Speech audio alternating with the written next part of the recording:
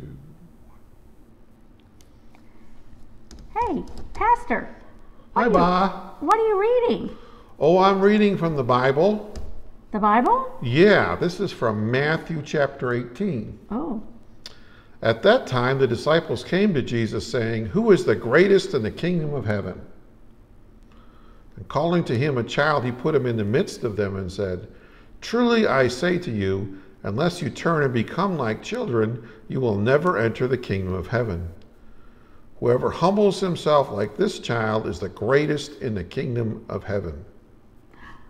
So children are great in the kingdom of heaven? Yeah, they're not only great, they're the greatest. Greatest? That's like the best. Oh, wow. Hear that, kids? Why do you think that might be? Well, I don't know. Why is that? Because little children believe without doubting. Oh. You know what doubting is? Yeah, that's when you're not sure that something's true or not. Yeah, and you kind of pretend, you kind of like, well, maybe it's true and maybe it's not, and I'm not sure. Yeah. But little children believe in Jesus without doubt. Well, That makes them great. I must be like a little child too, because I have no doubt Jesus is my Savior. That's right. You are kind of like a little child, and you do believe. Yeah. So you are great in the kingdom of heaven. In fact, it says, whoever receives one such child in my name, Jesus says, receives me. So Jesus is going to come to you.